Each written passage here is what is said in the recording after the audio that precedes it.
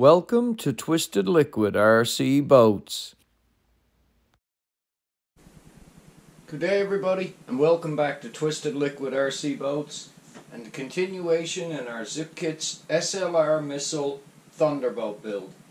Today guys, we're going to conquer a chore that's called getting our forward non-trips done. And our forward non-trips are pieces that run over our outer chines and our spray rails and blend right up to the nose of our boat, right from bulkhead number 3. So we're going to get creative today after spreading some epoxy and do some very creative clamping. I got lots of bonder clamps ready, I got lots of large size clamps ready, and once again we're adding pieces that are straight in the kit at original, and we have to get them curved and bent while we're gluing them in. There's 2 of them in the kit. One is marked L for the left side on the other side of the boat, and one has no markings at all, which is the right side one for this side of the boat. Now guys, before I started recording this video, I made up a couple simple sanding blocks. One with 80 grit, one with 100 grit. Put pieces on both sides. It's just a piece of scrap MDF which keeps everything nice and flat. In the manual it suggests that you sand a very nice gradual edge to blend in with the bulkheads, and I've took the time to do so. You can plane this if you want, but I decided to sand it instead with 2 different grits, 80 and 100, and that way I could gradually creep up on the shape I wanted slowly. I didn't want to take too much material off. I wanted to make sure that I kept a nice contour to the boat and I could get my part to fit well. You will notice when you're installing this piece, I should say, that it does have a little bit of a lip on the top of it and the bottom. There's a little extra material there. So I'm predicting that we're going to have to lightly sand it off once the part is cured. So just get a good fit so you got a good flush fitment with it, and take your time. I'm finding it best in pre-fitting the pieces to start clamping in the rear and slowly work my way forward, gradually bringing it in. So, having said everything we got to do, let's mix up some epoxy and let's install our first forward non-trip. The next 2 minutes of video has been fast forwarded and edited as not to bore you guys. You will watch me apply my epoxy to the frame of my boat. You will watch me apply my epoxy to the forward non-trip, line it up perfectly on the frame of my boat and clamp it in place and leave it to cure. This is the biggest mistake I have made yet in building this boat.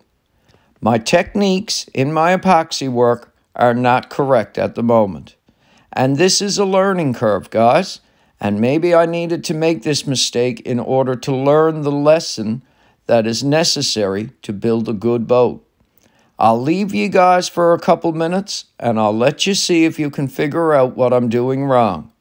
Guys who have built many boats before will instantly notice the mistake I'm making. I will explain myself in a brief moment.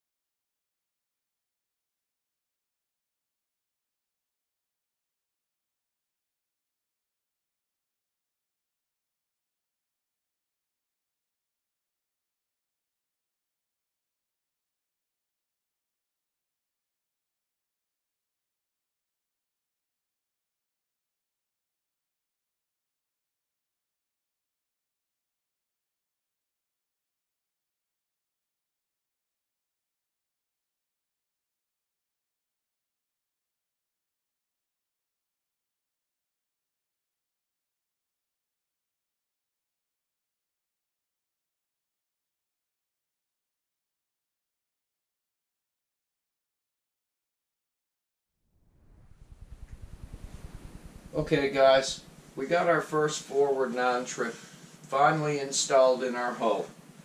But let me tell you what happened to me after the video you just watched when I let it cure overnight for a 14-hour period. You guys just watched me put epoxy all along my surface area, put my forward non-trip in, clamp it, and let it cure. The next day when I released the clamps, the forward non-trip instantly sprung off the hull. It was not adhered to the forward part of the hull right here. I laid my hand on it just to see how strong it was. It instantly removed itself from the hull completely around the whole part. I was in shock. At first, I thought that I had the laminate pulled off the wood. When I took a close look, I didn't. When I looked at the amount of epoxy that was on the surface area where I laid it to, there wasn't very much there. Now guys, here's what I figured happened to me in order for this part not to adhere. I figure that when I laid my epoxy on my surface area, it actually absorbed into my wood, and it did not leave a lot of epoxy on the surface for the part to stick with. I proceeded to sand my epoxy off, clean my edges up. I mixed up a second batch of epoxy, but this time I mixed it with a substance that's known as colloidal silica. Some people call it Cabasol, some people refer to it simply as microballoons. Essentially, it is a fiberglass powder, and when you mix it in with your epoxy and your hardener, you can get it to a very, very good consistency where it's almost like peanut butter. And when you apply it to your edges then, the epoxy sits on top of the surface area where you're laying the part. So the next day, guys, when I mixed up my second batch and reattached it, that's exactly what I done. I used a filler product in with my epoxy. I got a really good coat on the surface area, on the spray rail, and on the outer chine on the bottom. I put a good coat on the forward non-trip. I put it in and I clamped it with 18 clamps. And I let it cure again for a full 24-hour period. I was nervous it was going to pop back off on me, but it didn't. This time it adhered to the boat perfectly. So from here on out, guys, going forward, when I do install this second forward non-trip shortly in front of you guys, you're going to see me mix some colloidal silica in with my epoxy. And you're going to notice that my epoxy will sit on the top of the surface wherever I apply it to. It will not necessarily soak in. So guys, now that I got you up to speed on exactly what happened to me on my first forward non-trip, I'm going to spin the boat around and we're going to install the left-hand second one. We're going to clamp it the same way, but you are going to notice as I'm mixing my epoxy, I'm going to be adding colloidal silica, and I'm going to get it mixed up till it's a peanut butter consistency. And when this mixes with this epoxy, it turns a really nice white color. So it's very easy to see it. You can actually see around the edge a very nice light white fillet where it's stuck everything together. And now the forward non-trip is on there as solid as you want. I can pull the boat with it anywhere I grab it. But it wasn't like that after the first time I done it. So guys, I got you brought up to speed on what happened to me off camera, because I want you guys to see everything with this boat, and I want you to understand the learning experiences that I'm going through building this boat. You have to remember, this is my first full wooden boat kit. If I make a mistake, I'm going to figure out why it went wrong, and I'm going to cure it, and I'm going to fix it. I'm not going to get upset about it. I'm really glad that it never hurt the laminate on the inside of the wood at all. I'm really glad that it didn't stick well at all, and it did pop off. I don't want a weak boat anywhere where I'm building this. So, I've explained myself good enough.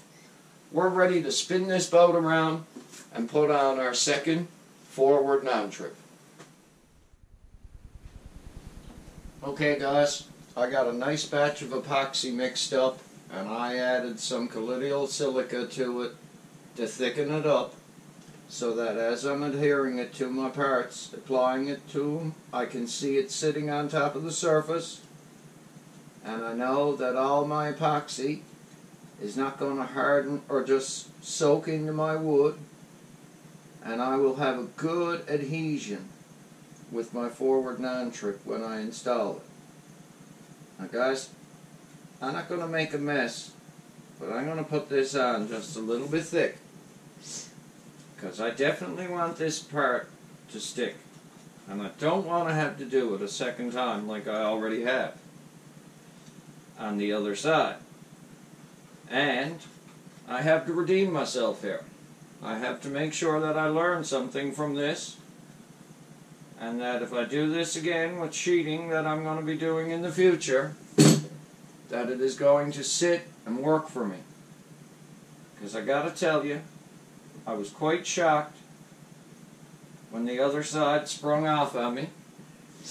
It surprised me. I thought I had the part done well, but I didn't.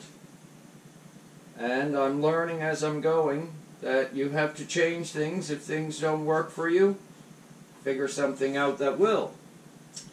And this is a trick that I've seen Scott Myers on M5 hydroplanes use by thickening up his epoxy. So I'll say thank you, Scott, while I'm working. I've learned a lot from watching Scott's videos. And guys, I've said it before, I'm not a professional boat builder, but if you really want to learn some stuff about building really nice hydroplanes, wooden kit hydroplanes that are radio controlled, I suggest anybody take a good look at all the videos on the M5 Hydroplanes channel, Mr. Scott Myers. And that's a real good shout out for you, Scott, because you deserve that. You're a very good guy and a very helpful person when someone needs any advice. So thank you. Now guys, I'm going to get a really good coat of epoxy right up to the nose of this and around the edge of the part. And I don't care how long this takes, I'm getting this done in one shot this time. And when I clamp it and let it sit overnight, it's going to adhere for me. And I'm not going to have to do this one a second time if I have anything to do about it.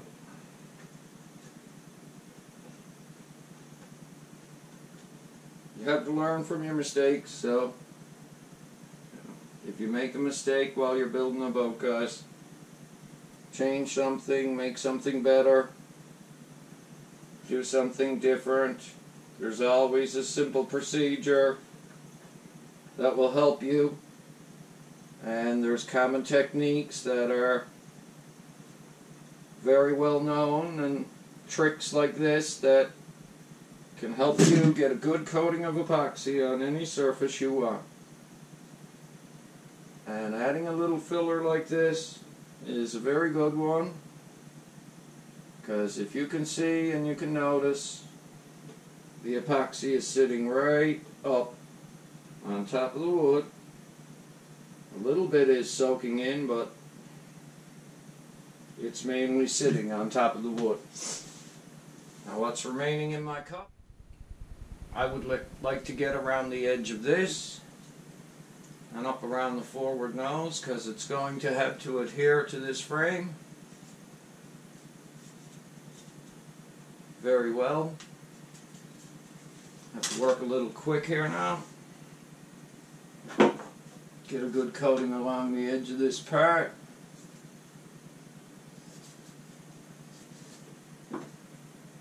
And start to clamp this in place.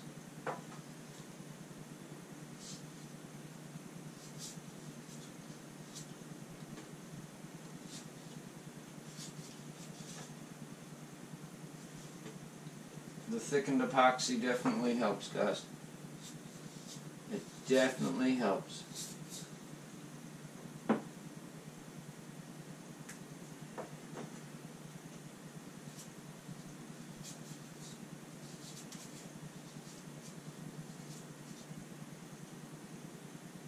still get the scatter hair coming out of these brushes. As you can see, guys, this forward non-trip is marked out for the left-hand side. Looks like we have just the right amount of epoxy mixed up. Get this last edge here if I can quickly.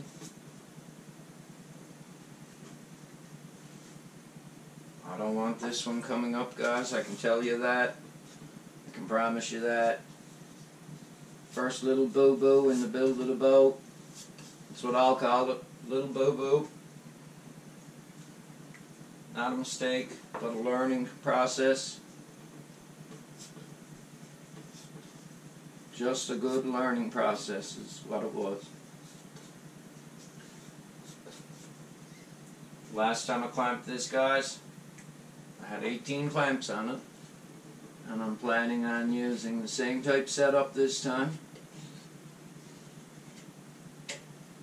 And I'm planning on making sure that this stays in place. Guys, it's time to put the brush in the cup away,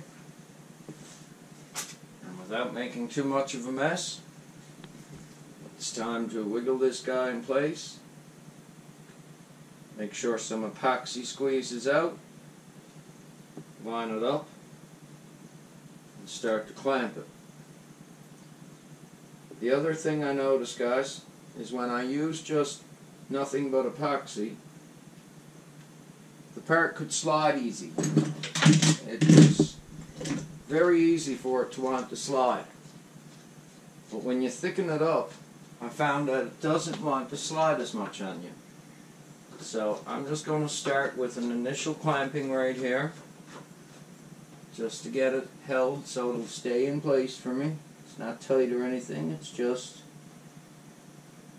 locating it for me. Now, I want to add a couple clamps between my outer tine and my forward non-trip gently at first. We're going to get this one, guys, in one shot, I promise you. I'm not having this forward non-trip lifted on me. And I don't want to make a mess of the part. I don't want to hurt it in any way. I want to get it lined up perfectly.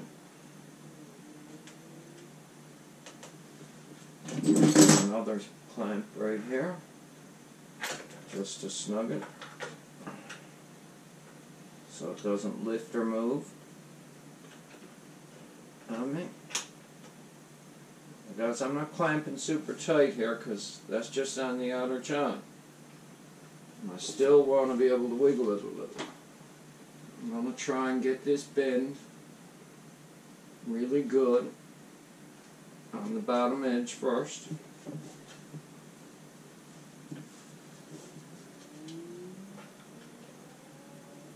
And I'm going to start coming in with more clamps right here, just to keep it where I want it.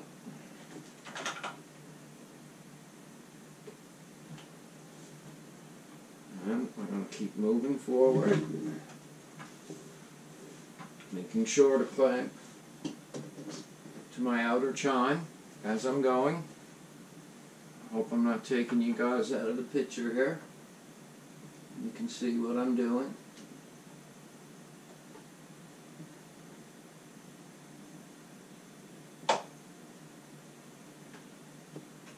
Not a ton of tension. Still have to bring it in towards this edge of the outer tine and down a little bit.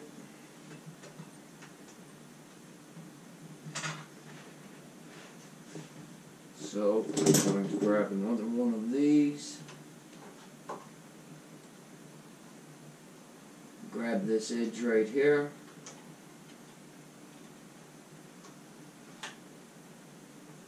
clamp that tight and hold that snug for me. I can readjust this one then a little better and a little snugger. Now guys, to keep that nose from lifting on me, which I don't want.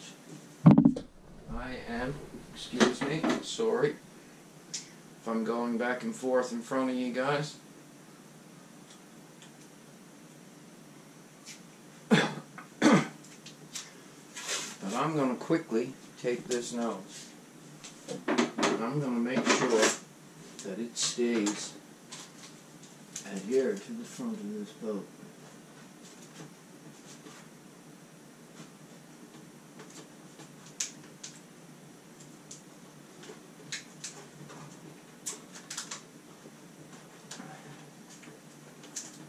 Say, guys, you can use this tape to pull parts tight for you and hold them as you're building.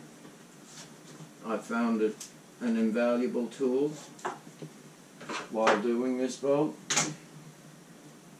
I found it helps big time for holding parts you want to cure in place.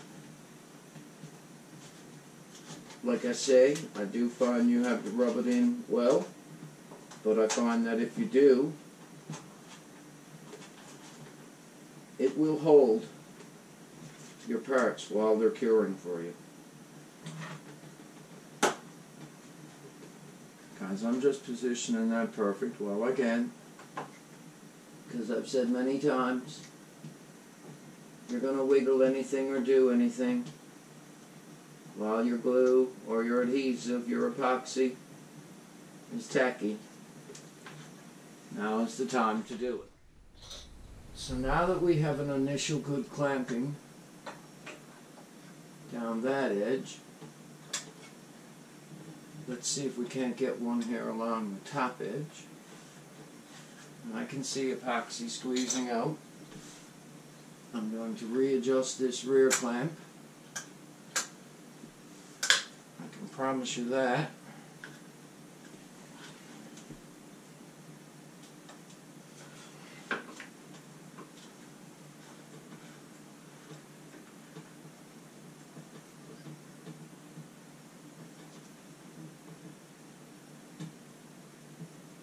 I can put a little bit of tension on that to pull it in good.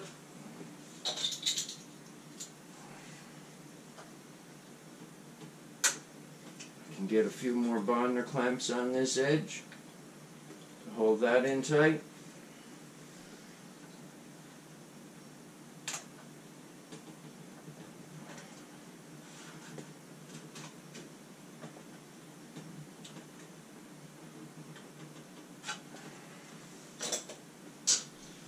And like I say, guys, I don't want this one to have to come off and be done again.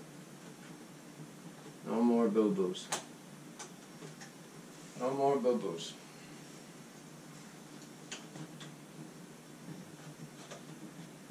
Alright, that's a good line of clamps along the top. We have to get it a little better here in the nose. I can see that already. So we have to go as far forward as we can here with this clamp. That's okay.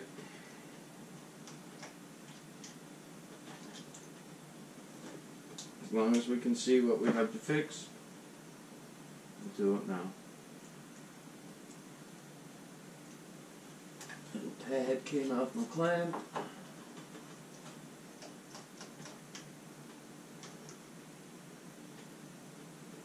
There we go.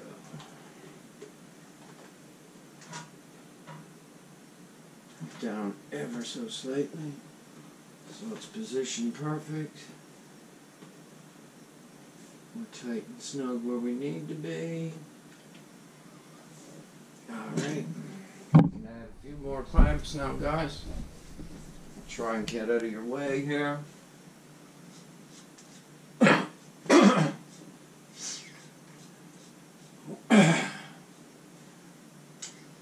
We can definitely get one here.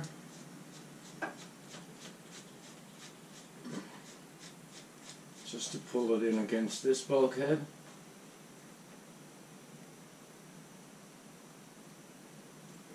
I Tension came off that one right there.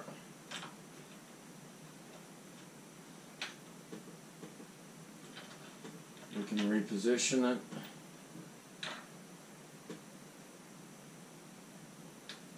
Good snug fit on the edge. Feel our lip. Definitely have epoxy everywhere.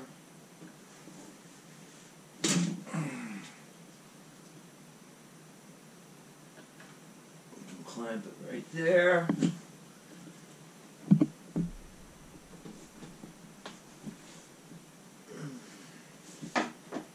Last time I done it, to keep it from sliding up right here on me, which I don't want. I want it staying pretty much down. And nice and flush on the chines.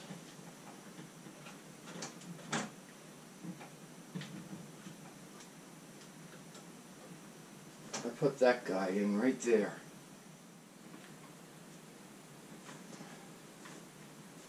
And guys, I got one more clamp here I'm going to utilize if I can.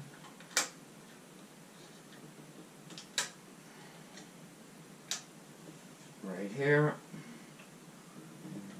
Doing much the same thing, preventing it from moving up on me.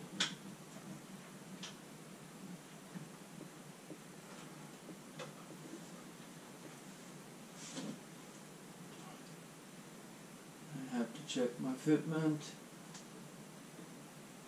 I need a little more tape right there.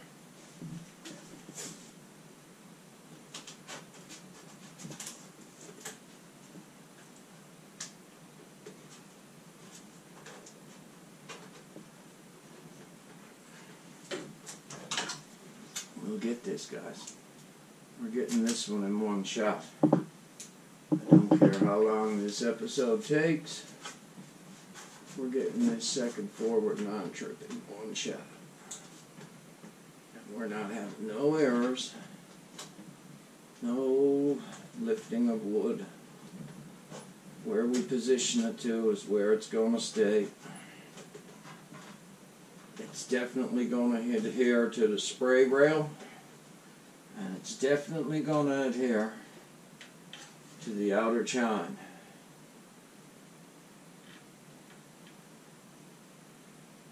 It should give us the shape we want to the side of our sponsons. I'm just checking my fit all around. I am going to add more tape here just to make sure this don't move. I don't want it moving at all. And tape is cheap security. Cheap security.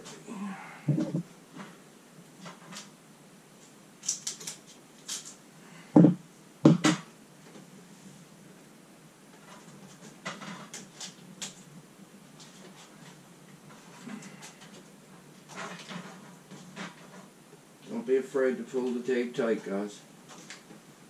Don't be afraid to pull it tight. It'll go tight for you. And it'll pull that right into that floor. Right level if you want it to. I gotta feel my lip around my parts. I can feel a decent smear of epoxy all around these edges. Right here. I know it's making my finger messy, but I'd rather feel it. I know it's there. And I can say, guys, that that's our second forward non-trip installed in our boat. We were very accurate on our epoxy mix. We had a decent amount of filler in it.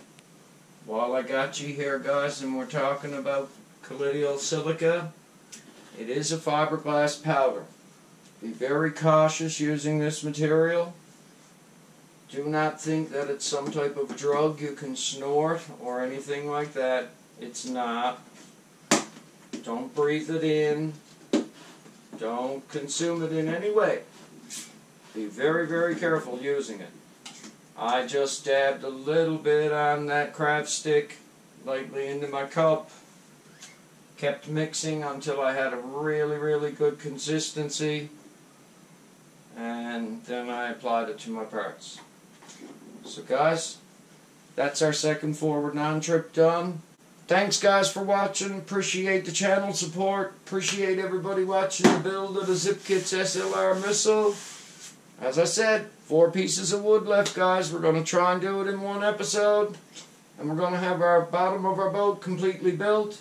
We got a little sanding and filling work to do. With some colloidal silica and epoxy, we'll do some filling, some sanding, and we can cut this boat off the jig. We figure we're going to cut it off in a couple more episodes. So, thanks for watching. Thanks for hanging out. Appreciate the channel support. Appreciate all the views. Appreciate all the likes, comments. Keep the comments coming.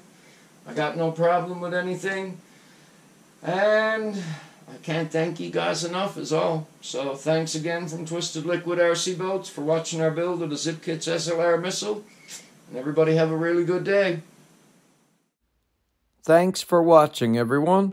Please like and subscribe. Take care and stay safe.